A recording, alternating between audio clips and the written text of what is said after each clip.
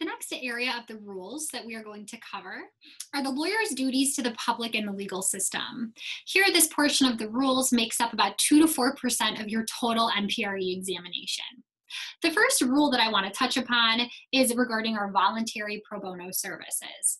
So here the rule says that every lawyer has a professional responsibility to provide legal services to those that are unable to pay. A lawyer should aspire to render at least 50 hours of pro bono public legal services per year. So what does this mean? This means that these rules are encouraging us to provide pro bono legal services, and in fact, encouraging us to provide up to 50 hours a year. However, there is no actual obligation to do so. This is simply aspirational in nature. The next rule that I would like to talk about here is serving in legal services organizations.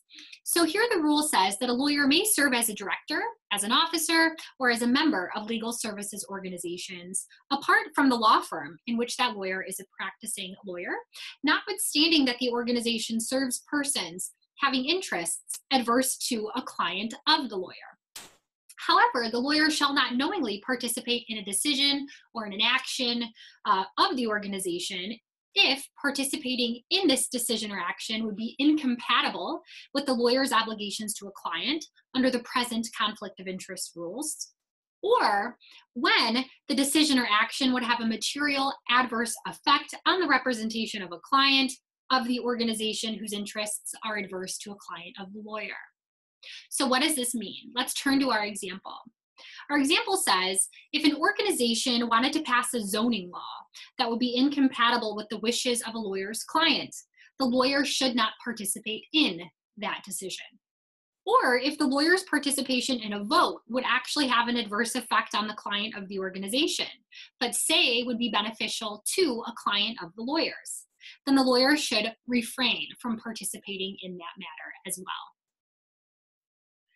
And then the next rule that I would like to discuss is about law reform activities affecting our clients' interests. So here the rule says a lawyer may serve as a director, as an officer, or as a member of an organization involved in the reform of law or its administration, notwithstanding that the reform may affect the interests of a client of the lawyer. So an example of this would be, let's say you are a criminal defense attorney and you frequently find yourself representing clients who get arrested for drunk driving. In other words, you are defending them, right, in these criminal proceedings.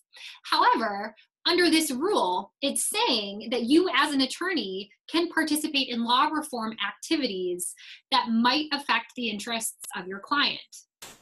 So let's say that, by day you are a criminal defense attorney representing people who get pulled over for drunk driving, trying to defend them. But you are involved in law reform because you passionately believe that the legal limit for, drinking and driving should be lowered because you think there is too much drinking and driving that goes on.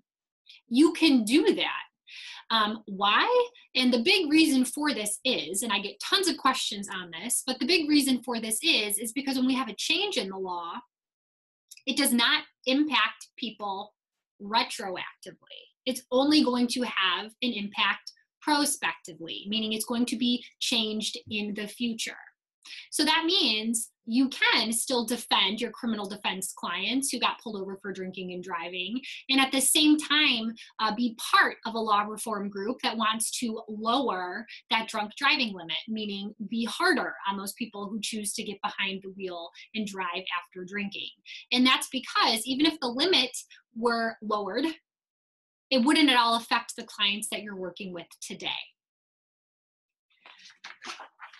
And then the last rule that I want to talk about in this subsection says that when the lawyer knows that the interests of a client may be materially benefited by a decision in which the lawyer participates, the lawyer shall disclose this fact but need not identify the client.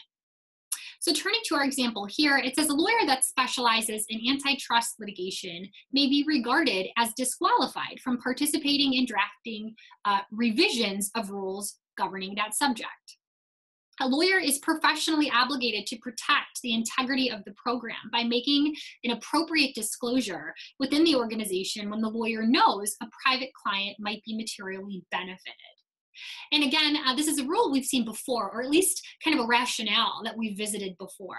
If you are participating in these types of groups, they should be able to rely on your honesty and integrity, and basically kind of understand the role in which you are playing. So you should be transparent, even if that means telling this group that you have a client whose interests would be affected under the circumstances, but you need not identify your client.